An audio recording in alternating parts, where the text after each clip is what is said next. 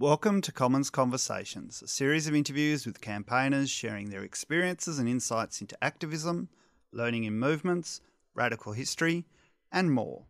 This episode features a conversation between Te Raukura O'Connell Rapira from the POD, Centre for Healing Justice, and Laniyuk, a writer, visual artist and performer of poetry, speculative fiction, and short memoir. They discuss a range of topics including the power of Indigenous solidarity, love of land, resistance to rainbow capitalism, and the role of creativity and emotion in achieving story sovereignty and social justice. This episode is from our second series and was originally broadcast by Community Radio 3CR. The podcast is produced by the Commons Social Change Library, a website containing over 1,000 resources for campaigners, which can be accessed for free at commonslibrary.org. The library contains many other podcasts, including other episodes in the Commons Conversation series. Kia ora everyone, my name is Te Raukura, and I've been invited to be a host of Commons Conversations by Holly Hammond, and I'm here with Laniyuk, who is a Larrakia, Kungarakan, Gurindji and French political creative, whose art practice is grounded in cultural, language and land reclamation. Laniyuk writes and performs poetry, speculative fiction, short memoir, and is a visual artist. She also gives lectures, moderates panels, and runs workshops. Welcome to the show, Laniyuk. Thank you so much for having me, Te Raukura. I was asked by Holly Hammond, who runs the Commons Library, to do an interview with a campaigner of my choosing, and you were one of the first people who came to mind. So thank you for agreeing to have this conversation. I know that you were a bit hesitant at first because you don't really consider yourself a campaigner, and I wondered if you could talk a little bit as to why. Yeah, I remember when you first approached me about speaking on this podcast, and I was so confused. I was like, what has that got to do with me? And I was like, I don't know if I'm the right person. Like, there are plenty of other people that sit on my intersection that are doing, I don't know, it kind of feels like bigger work, more sort of organized and visible demonstrations, I suppose, of like movement building and organizing. And I'm always a little bit conscious of like taking up space that isn't sort of mine to be in. And there are plenty of people, of course, there are so many people in our communities that are doing incredible work that deserve to be platformed. So I was a little bit like, I don't know if I'm the fit. So we agreed that part of this podcast would be you explaining to me why I'm the fit when on paper, and I suppose to myself, I really just see myself as an artist. I'm a writer. I get up on stage every now and again and perform some poetry, but I don't really know if that is the same as being an organizer or a movement builder. So, to flip the script a little bit and to be the interviewer, Te Raukura, welcome. Can you please explain to me why I'm here? I think I see movement building and campaigning, community organizing being organized around like two core po. Po is a Māori word that refers to the post that is in the middle of our marae or our meeting houses. It's kind of the central point in which we organize ourselves. A po metaphorically often refers to a kind of something that grounds us and guides us in what it is that we do. And so I think with campaigning and movement building and organizing, I see it as kind of two core po, which are political change strategies and cultural change strategies. And if I'm honest, I just really don't think that campaigners who are often lawyers and academics are the ones that are going to lead our cultural change strategies. It's artists that know how to do that. It's artists that know how to imagine and articulate new futures. It's artists that can grip the hearts of people and shift minds and generate emotions, which can generate action. And so I guess I was interested in inviting you to this kōrero because I wanted to talk about the intersection point between arts and activism and the necessity of building out strategies that weave together narrative change as well as political change. A few things sort of come to mind when you're speaking. I was thinking about the role that art plays in helping us access our emotions, process our understanding of situations. And, when we're talking about politics or we're talking about social justice issues, climate justice issues, one of the biggest blocks, and I think I'm feeling that at the moment, in the current climate that we're in with the invasion and escalating violence and colonization of Gaza and the West Bank in Palestine, one of the major blocks before action often is a process of emotion. I feel like I'm seeing a lot of people maybe hesitant to talk, not just because they don't understand the situation on paper, but because emotionally they don't they're having trouble processing where they land in this situation, struggling to process the violence and the horror that they're witnessing on their screens. And I think that art is such an important part of being able to tap into ourselves, tap into our bodies, tap into our emotions. And I see that with performance poetry, the ways that people can be transformed through witnessing art, creating art. And so the follow-on thought for me that came from that was the way that whiteness in the Western world creates this sort of elite culture around art and creates this idea of art as like a luxury and an excess, and that it's really something that you do if you have time, or if you have the luxury of time and money to access the resources to create art, and that it's not for everyone. Whereas as Indigenous people, we understand art as being an integral part of the human experience, that creating something, expressing ourselves and connecting through art is part of a very fabric of life, of existence. And so I'm also curious to talk about the ways that we are discouraged from understanding ourselves through art, and also the ways that accessing art in our daily life is a form of resistance and contribution.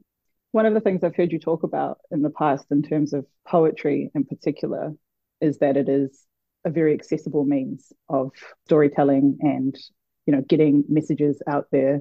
You know, all you need is a pen and a paper, or, you know, I know that you take a lot of notes into your phone while you're in the middle of doing things in your everyday life. And I think about the CIA during the kind of rise of the Black Panther movement in the United States and the so-called in Turtle Island. They very deliberately targeted poets because they knew that poets have this incredible ability to capture and storytell the power of our movements and create and articulate and imagine futures that galvanize people to take radical action.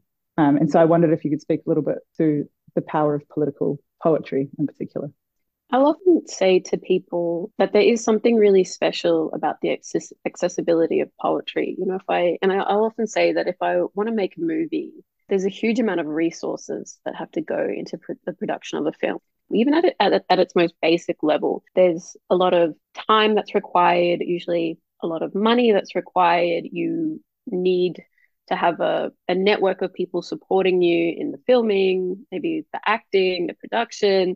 The bill just gets bigger and bigger and longer and longer. And I think that there's something so beautiful and so powerful about poetry as an art form, in that you don't even necessarily need a pen and paper. Even if you've just got a good memory, you can just like create a little poem in your mind and have that there for you. And it's such an incredible tool of emotional processing and storytelling.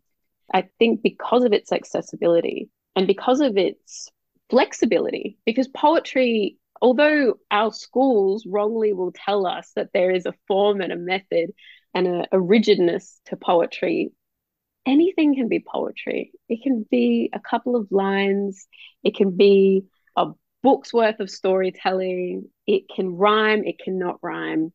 There's so much flexibility, which allows a playfulness and a freedom in our expression, in our storytelling, that often is withheld from us in so many other art forms. And I enjoy that as a poet, in that really what I create is mine to define. And that comes through, I think, with political poetry as well, in that it allows a spaciousness to either capture the beauty of our worlds, the complexity of our worlds, and we get to share that through simple storytelling, which means that a lot of people that are otherwise locked out of the arts world are able to access poetry. Aboriginal people, people of colour, working class people. You can write a poem on the tram, you can write a poem waiting at the light, you can write a poem on shift. And so that means that we get to hear so many beautiful stories that otherwise aren't platformed in popular media, art and storytelling, which I suppose, yes, is how we come to places like the CIA targeting poets, which just seems, again, sort of, I suppose, coming back to the beginning of this conversation, seems really bizarre to me, because I'm like, we're just poets. We're just, writing cute poetry and doing cute things and wanting to tell our story. And how threatening is that? How threatening is that? The ability to tell our story terrifies government enough for the CIA to target poets. I've been thinking about in this political moment where we are seeing mainstream media outlets throughout the so-called Western world, throughout the colonized world, water down and obfuscate what is happening in Palestine. I've been thinking a lot about how our movements are all too reliant on mainstream media as a tool for us to get our messages out into the world. I've been a part of a lot of different campaigns, and both in Te Whenua Moemoeā, which is the Māori word for this continent, as well as Ātiawa, where I come from. And there's a huge amount of time and energy that goes into how we can get mainstream media to tell our stories. And I would love to see an equivalent or a shift away from this kind of upholding of systems that don't really serve us or the kaupapa, the causes that we believe in, towards a prioritizing of and a telling of our own stories and a kind of embracing and embodying of story sovereignty. Because I think you're exactly right. Settler colonizers, settler or invader state governments know how powerful we are when we have our own platforms and can tell our own stories. And that is why poets and journalists who tell stories of truth are often the targets of state violence. Yeah. And I think that when we internalize the idea that art is not for us, we then come to understand that storytelling isn't for us. And then we give control to someone else to tell our story and to understand our story for us, which I think is the role of, media, I suppose, colonial history and popular sort of entertainment. When we understand or we believe that storytelling isn't something that we're capable of doing, then we relinquish our story to someone else, which I think is why it's so significant and so important for invader cultures and colonial cultures to make us believe that storytelling is not something that is inherent in your being. As a poet, I've had to undo a lot within myself to understand my pathway is something legitimate. I remember in high school, this sort of idea that you had to get a real job and that, being an artist wasn't a real job and you better learn maths and you better learn science because you're going to have to make money, and I'm not saying that, being a poet is a flashy job where I make a lot of money, but it is legitimate work and it does contribute something to society. Art creation does contribute something to society. And so I think it's an interesting strategy on the part of the colony to undermine art and storytelling and for capitalism to take and to deprioritize art creation from, I suppose, payment and to create this idea of, the elite art as being something inaccessible. So I'm interested in talking to you about some of the political themes that I see in your poetry, and some that I pulled together when I was doing a little bit of prep for this is the mana and power of Indigenous women, the importance of global Indigenous solidarity, rainbow capitalism and the perils of our movements being co-opted, the abolition of police and prisons, Indigenous tokenism and the climate movement, and Indigenous love of land, I think, is a real core thing that I see in your work. And so my question is, which one of those topics would you like to explore first? It's so interesting hearing you read these out loud because I've never really thought or looked at the list of topics that come through. It's just been a slow process of, responding to the world and responding to what I'm seeing. And so when you create these sort of like dot point themes, I'm like, oh, wow. Yeah, I hadn't quite realized the scope of what I've been covering through poetry while really just trying to tell my own story and my own perspective. I can't help but smile at the topic of, I guess, rainbow capitalism. It's a sad sort of sarcastic smile. So maybe that's a good place to start. Yeah, I think that's a great place to start because it is also on theme or on brand in terms of what we're talking about today, which is a lot about narrative strategies. And I do a lot of trainings with campaigners and community organizers, and I talk about this concept, which is a right-wing concept called the Overton window, which is basically this idea that through narrative strategies and legal strategies, you shift ideas from being unthinkable and radical to sensible and popular.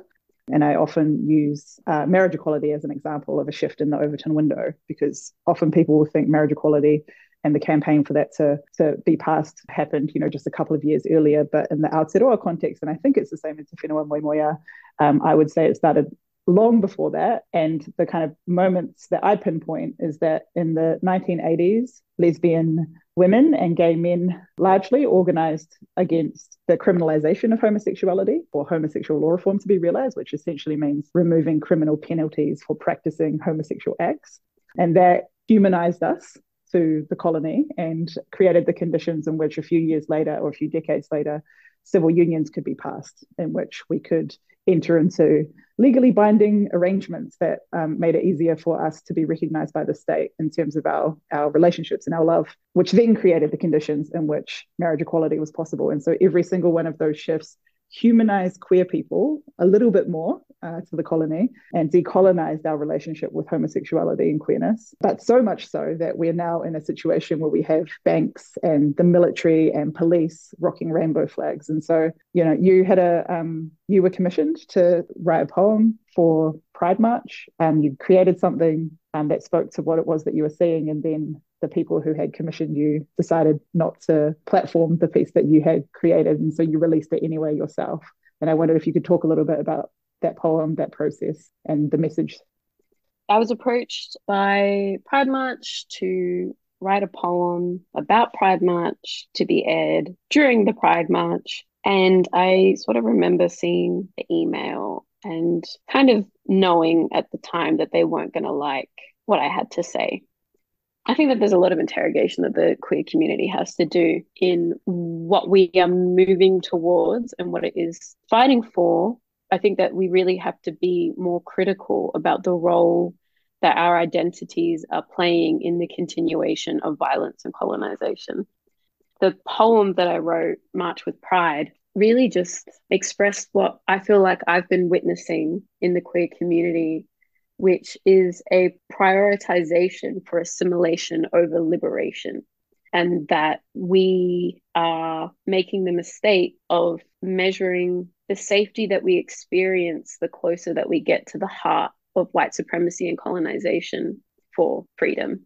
And so we kind of get water-fed these rewards from the broader society if we comply with what is appropriate behavior, if we accept the presence of armed forces like the police and military in our community, which we know uphold systems of violence and continue to colonize Aboriginal land, continue to colonize other Indigenous lands across the world. If we accept and allow ourselves to be appropriated into that identity, then we can continue to experience some form of acceptance, which is conditional. And the queer community continues to experience violence from these armed forces.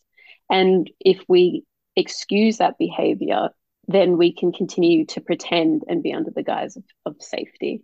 So I was trying to find ways to tap into that in this poem and to really sort of talk about and to say that I will not march at Pride March with cops. I refuse.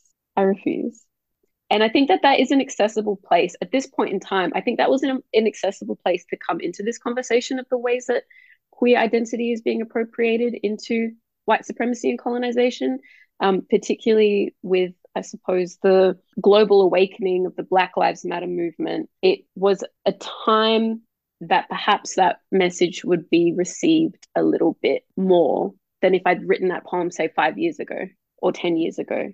It might not have spoken to people in the same way.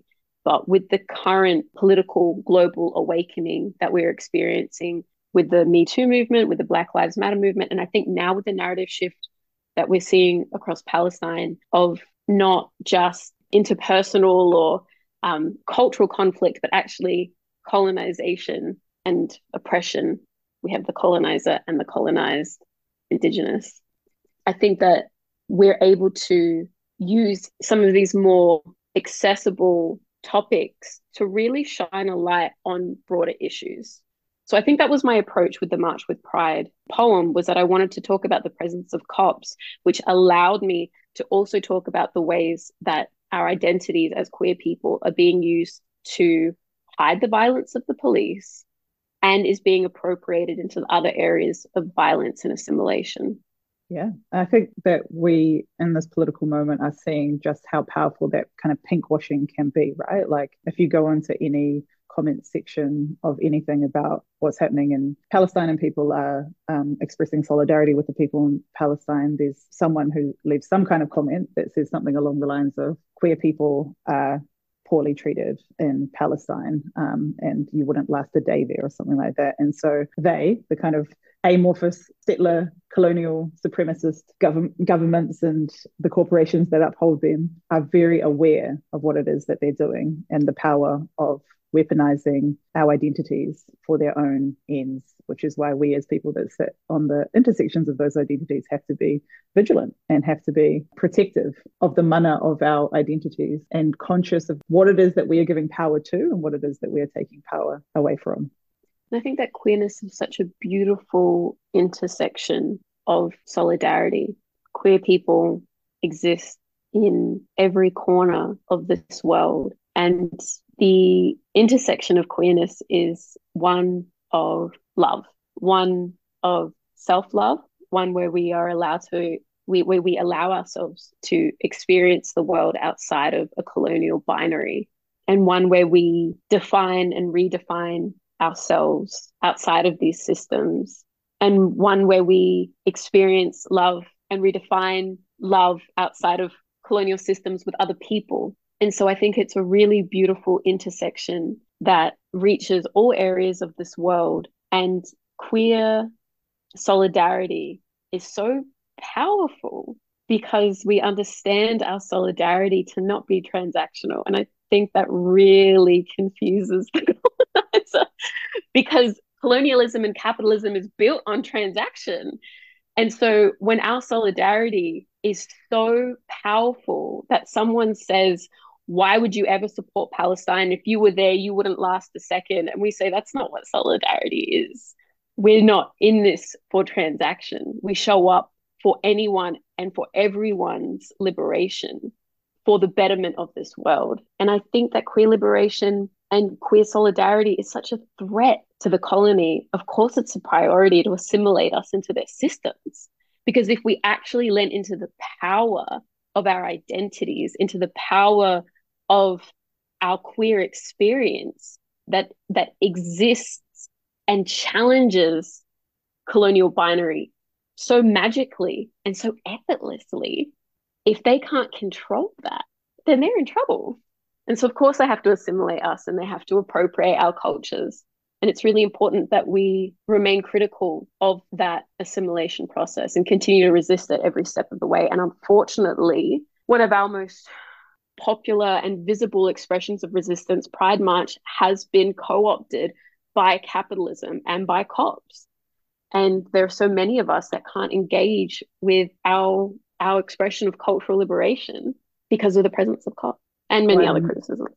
One campaign that I'm really proud of having been involved in when I was living in Aotearoa, after a lot of community conversations, the Auckland Pride Board asked that police don't march in uniform. So they were still invited to be part of the march, but that them being there in the presence of the uniforms was just made people feel unsafe because of the role that they play in upholding colonial violence. The cops got mad and sad about that and said, fine, we want nothing to do with you. And then a bunch of corporations pulled their funding for Pride to go ahead. And I remember I was traveling to Turtle Island at the time for a conference, and I was just so sad because I grew up in Tamaki Makaurau, which is the Māori name for Auckland. And I remember that Pride was one of those sites of visibility that was really important to me as a young person, even though it didn't really necessarily speak to me because glitter and rainbows and expensive floats isn't necessarily my vibe, but seeing happy gay people made me happy and it made me feel safer to be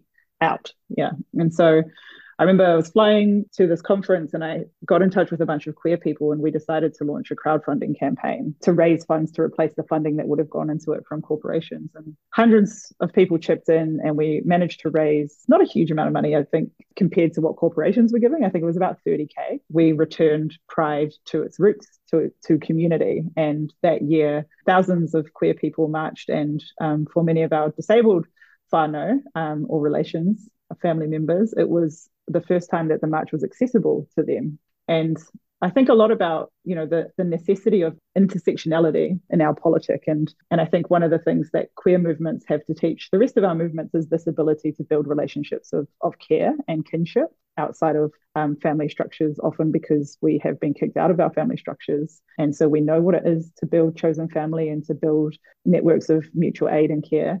And then I think about, the disability justice movement and what they have to teach us, which is how to be vulnerable with one another and ask each other for support, how to create movements and strategies that move at the pace of our bodies and our well-being, how we can organize for justice without killing ourselves, without making ourselves sick. And one of the things I've always appreciated about your approach to your politic is that you've taught me a lot about what it means to weave disability justice into my organizing, but also into into language, into the words that we use. And I wondered if you could speak a little bit to that. Oh, such a big topic. The disabled people in my life have taught me a level of compassion and kindness and safety that I have never witnessed anywhere else. I think that at the heart of disability justice is a world of care. I feel really emotional. I feel like I want to cry. And I'm so happy to hear that, my prioritizing of disability justice has reached and influenced your politic as well. But my understanding of disability justice is so informed and rooted in the love and experience of disabled people in my life that have taught me so much through their love. And I think that to move towards a world of accessibility for all people is to really create systems of care for everyone. I guess I want to say that I feel sad that my education on disability justice has fallen on the shoulders of individuals that I'm in relationship with. It wasn't until I tried to go to a Pride after party in Adelaide, and a friend of mine who uses a wheelchair couldn't get into any of the after parties. They all had stairs. The one that was accessible was completely packed and was at capacity. And so we tried to go to another and we literally were unable to get in. And I think that was such a moment for me where I was like, this is not what queerness is. This is not what community is about. No one should ever be unable to access community and have such a solid and resounding no to their ability to access community. And of course, wheelchair access is just one of many access issues that we have to take in consideration when we're, creating spaces and building and upholding community. But it's through, an interpersonal relationship that my politics around access have been informed. I don't know, I'm just sort of like, what are the ways that we continue to shift culture and the ways that we create community so that labor just doesn't constantly fall on disabled people?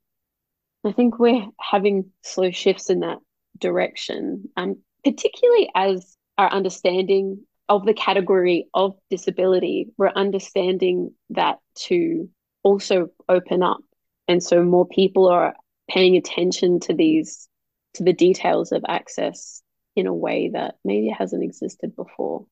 But disability is another important intersection that, again, crosses every area of this world, particularly to consider that the world is becoming increasingly militarized, and populations are experiencing the violence of colonization, either through the prison industrial complex, through genocide and war.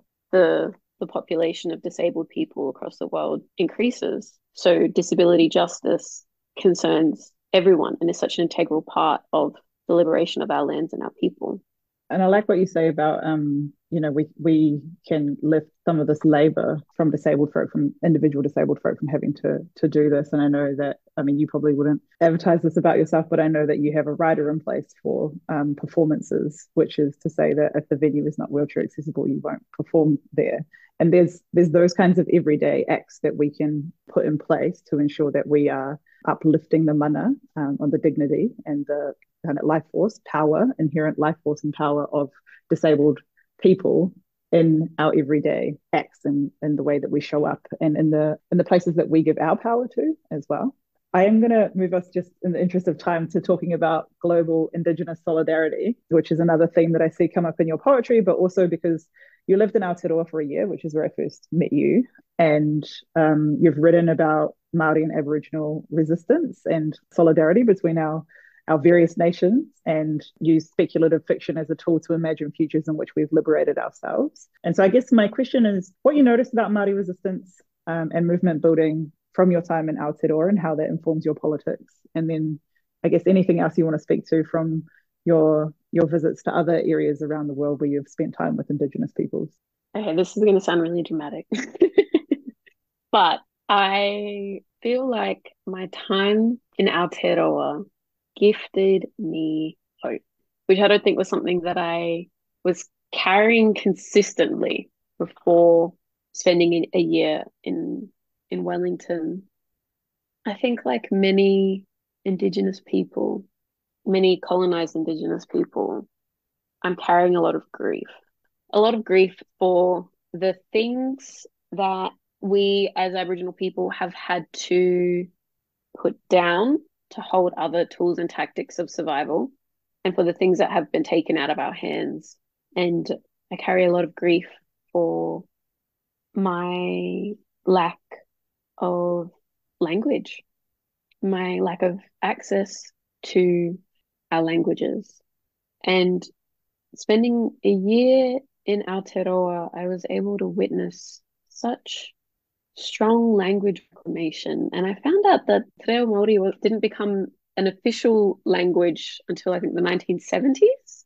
Right. And I remember finding that out and just sitting down and, counting the decades on my hand and being like, in someone's lifetime, Te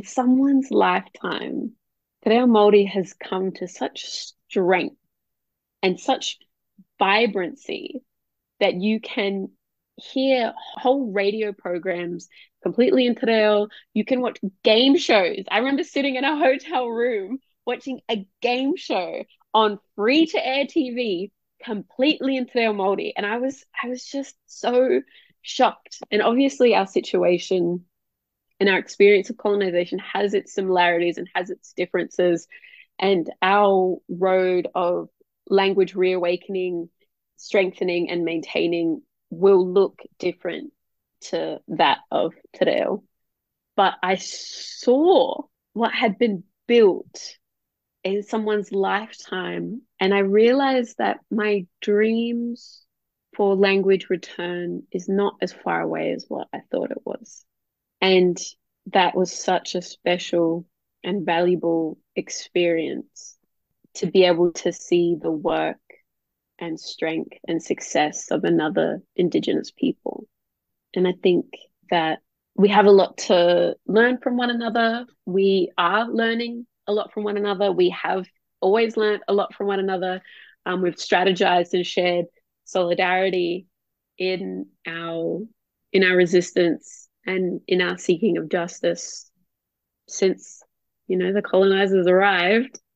And I've had other experiences of my politics and my vision being informed by other Indigenous people. I was recently in Timor and had the good fortune, the blessings to sit with some Indigenous people a few hours outside of Kupang in Molo. And that was also such a special experience, to see their journey with food reclamation and the ways that they're bringing their Indigenous foods and their Indigenous practices back into their communities and back into their day-to-day, and combating a lot of what the colonization of their lands has done in terms of planting shame associated with their cultures and their foods.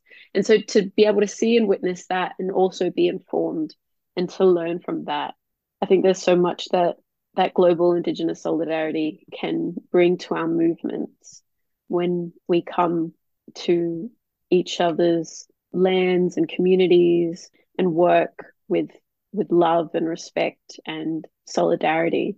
Our own politics and our own movements can be informed and strengthened. One of the things I love about the Maori language revitalization movement is that it was built by nannies and aunties in the 1980s in their setting up of what is called kohanga reo, which is language nests. And it was essentially lots of Maori women, Indigenous women who are always doing the most, seeing the plight of our languages and deciding to do something about it. And what they decided to do was to solve the problem themselves rather than relying on government to solve the problem for us. And so they went about setting up language nests in homes, in sheds, in garages, and community halls, and marae, and meeting houses, and just started teaching our babies and our children our languages. And then through the kohanga reo movement, it became a site of political organizing, which also contributed to campaigns around land rights and water rights, and issues around self-determination and sovereignty. And so I often think, again, to the kind of opening discussion we're having around this kind of the po of political change and cultural change, to my mind, when we talk about Indigenous ways of campaigning and organizing and building movements, language reclamation is part of that, cultural reclamation is part of that, the returning of land, the returning of water, the returning of ceremony. And I know that's something that's really important to you and the work that you're doing as well. And so one of the reasons I wanted to talk to you is because there is a campaign happening right now on your lands, which are under threat by the military. And I wondered if you could talk a little bit to what's happening on your lands and what you want people to know about the next kind of couple of months. So at the moment in Darwin, about a 15 or 20-minute drive from the city of Darwin, there's an area of land called Lee Point, Binibara or Lee Point, and it's at threat of being demolished. It's this beautiful, beautiful, lush area of old growth bush. It's in an sort of urban-ish environment. It hits the water, it hits the ocean. It's got lush bird life, and it's a beautiful place of biodiversity within an urban location. And Defence Housing Australia is currently trying to get the paperwork across the board to demolish this area of old growth bush to build about 800 houses for the Defence Force, but it's also open to private sales and is being advertised to an international community as well. And since these plans were made public, people in Darwin have been protesting and resisting this destruction and this demolishing of bush, which is on my grandfather's country, Larrakia country. Well, most of my family lives in Darwin. I grew up in Darwin.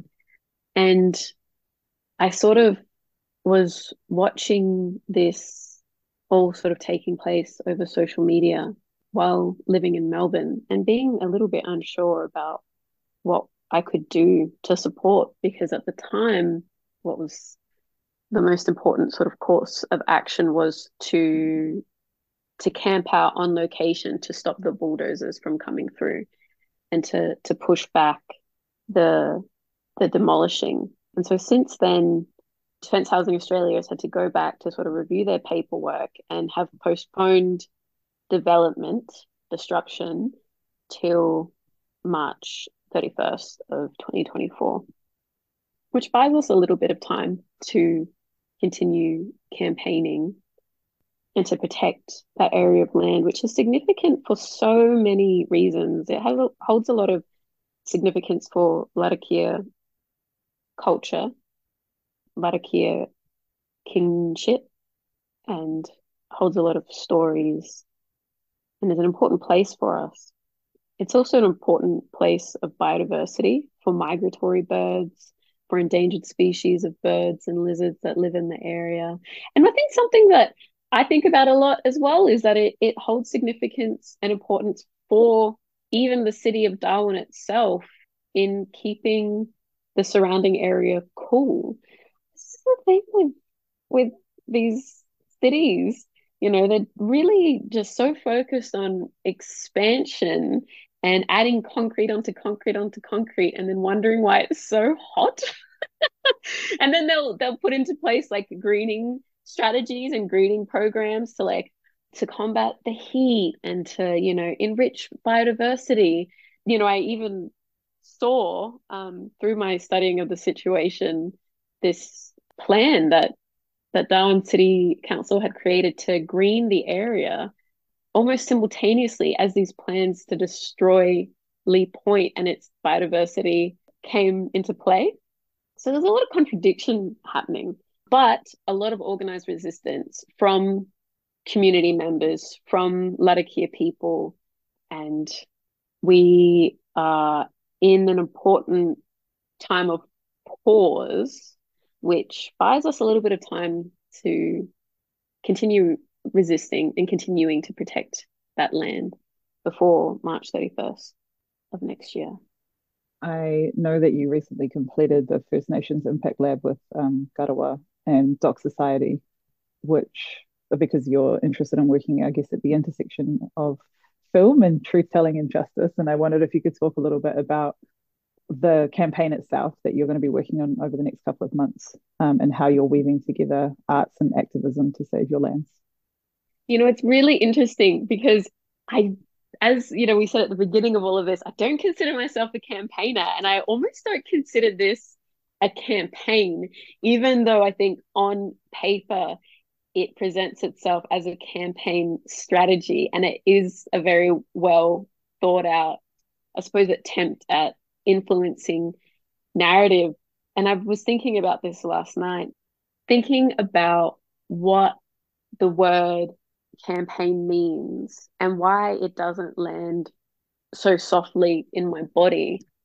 And I think part of that is because rather than seeing this as a campaign or a moment with a beginning and an end, it really feels like my ancestral responsibility, and that has no beginning and that has no end, and that is a continuation of relationship with land and protection of land. So what I'm hoping to achieve over the next few months is a shifting of culture and of narrative about that space, which is really just building on the work that people in Darwin have been doing to protect Lee Point. The existing campaign, the existing strategy that has been underway for months now in protecting that land. And what I'm hoping to do is just contribute to that work. I completed Ngāruahine and Doc Society's Impact Lab, which spoke to the ways that we can influence policy and influence social change through storytelling, through documentary. And I hadn't thought about doing a documentary before attending the Impact Lab. I was sort of focused on the skills that I had available to me at the time, which was like, okay, well, I can do some videos for social media. I can do some videos for Instagram. Maybe I could write a poem. And then sort of seeing the ways that documentaries are an important strategy of storytelling and weaving in fact, emotions, different arguments and perspectives. It can be a really powerful tool for narrative shifting. So now I'm doing a documentary and going home to Darwin to record some stories and to record some elders and their relationship to that area of land in hopes to inform the broader discussion around the protection of that land. Because I think that the value of Aboriginal culture is still a little bit lost on the wider public here, and the importance of protecting land, the importance of protecting our lands for the continuation of culture, for the continuation of biodiversity, for the continuation of human existence. It's just a little bit lost on the colony and capitalism. There's just like a little stepping stone that's missing. So I'm hoping through my art, through documentary and filmmaking, we can strengthen that stepping stone to help people understand how important it is to protect land and water for everyone. You know how we can wrap this up. Your poem. No, Te Raukura. My question to you is so given all of that we've talked about in terms of poetry and art and resistance, I'm still yet to be convinced that I am a campaigner and the right person for you to be interviewing. I think your hesitation around the word campaign is a good one, because you're a person that's so passionate about the power of language and words. And I would hazard a guess that campaigning has a lot of origins, or at least a lot of use, in military terms, in capitalistic spaces. We most commonly parliamentary politics. Exactly. And none of those things really speak to the politic that you have. And so I can understand your aversion and your resistance to that word. And also, I know that the people that mostly listen to this podcast are campaigners. And I guess I'm interested in, just to be explicit, expanding our understanding of what campaigning is. As a person, I'm a person that self-identifies as a campaigner. I've poured the last 15 years of my life into campaigning, community organizing, and movement building to achieve real-world political change. And I have come to believe that it is essential for us in our movement building that we weave cultural change strategies into our political change strategies, and that we do not have the tools to do that without artists. I've been reflecting a lot about Indigenous, I guess, resistance over multiple generations, and I've come to believe that it is our commitment to cultural perpetuity, the idea that our culture continues in perpetuity, that we continue to exist, our languages, our ceremonies, our practices, our beliefs, our knowledges, the commitment to ensuring that those things exist generation after generation after generation is what has enabled us to survive horrific, cruel, despicable acts from invader state governments over multiple decades.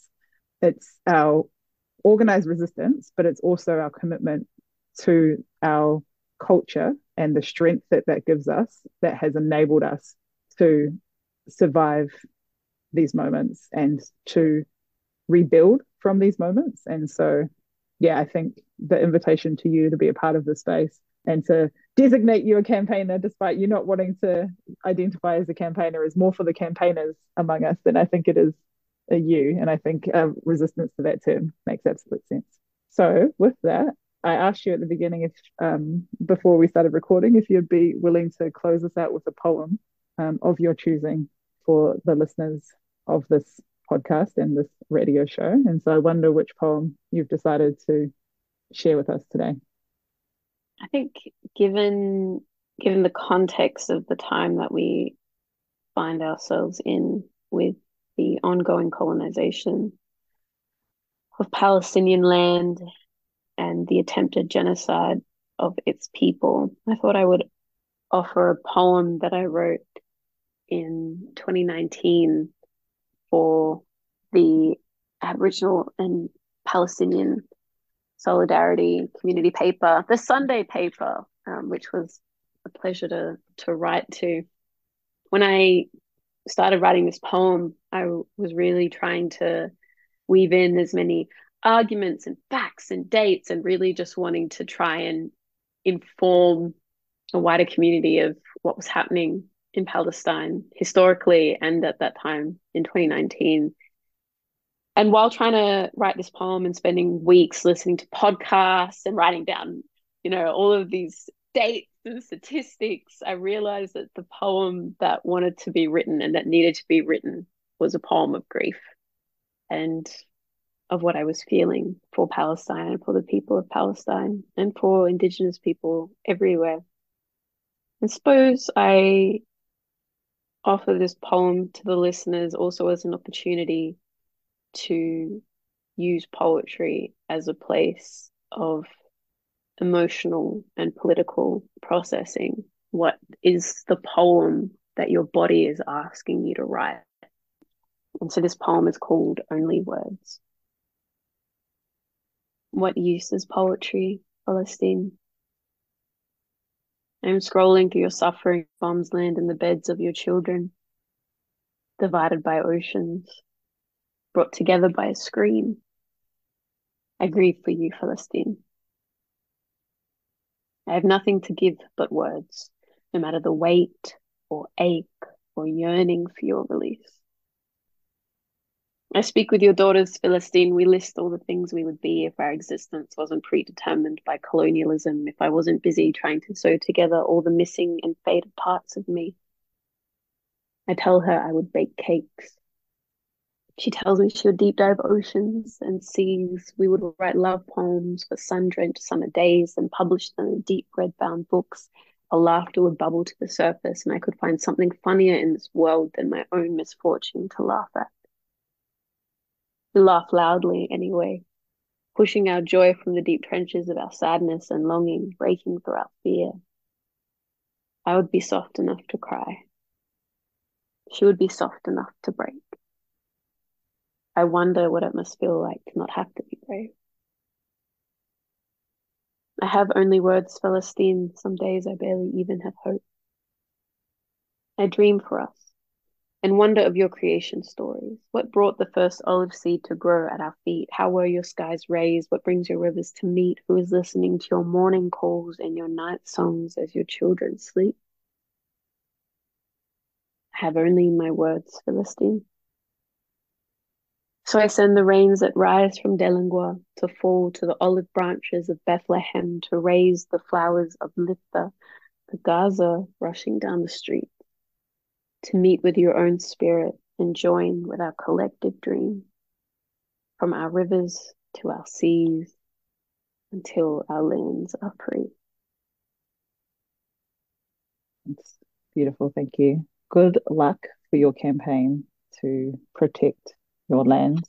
And for the folks that are listening, they can keep an eye out for some videos and some materials to be coming out around this closer to Invasion Day. And there'll be ways for people to take action in solidarity with the mahi, the work of your people. Is there any last Pānui announcements, anything that you want to say before we sign off? I would like to say that one of the things I have been reflecting on a lot this week with the escalation of violence and genocide in Gaza was that when things really began to escalate, a lot of things were reprioritized. And I realized that perhaps a lot of the grievances that I was feeling amongst other activists and the tensions between different spaces, although maintaining our relationships can be difficult, I think it's been an interesting or an important reminder of where our grievances really belong, and that's with systems and not with people. And it's an important time for us to re-strategize and build in tools of strengthening our communities to prepare us for the work ahead. It's very Katniss Everdeen, Hunger Games of you. Remember who the real enemy is, which is important. And I think one thing you and I have talked about a lot as well is the importance of building our skills in navigating conflicts within our movement spaces so that we Absolutely. don't stifle our own momentum when our relationships are torn apart because of the division that the colony and the capitalists thrive on and push onto us as well. And so that also requires active resistance. You've been listening to Commons Conversations, produced by the Commons Social Change Library, a website containing over 1,000 resources for campaigners, all of which can be accessed for free at commonslibrary.org.